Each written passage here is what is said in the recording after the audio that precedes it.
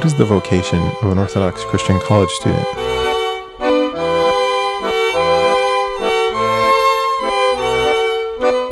How do we define success? How do we faithfully learn in the classroom? How do we live an Orthodox Christian life on campus?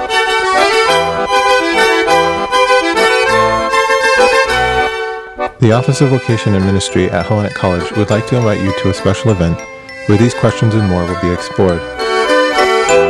Come join us on Saturday, February 3rd from 11 a.m. to 4 p.m. in the Archbishop Yakovos Library at Hellenic College and Holy Cross School of Theology in Brookline. Featuring Father Peter Gilquist, author of the book Becoming Orthodox and chairman of the board of directors of OCF.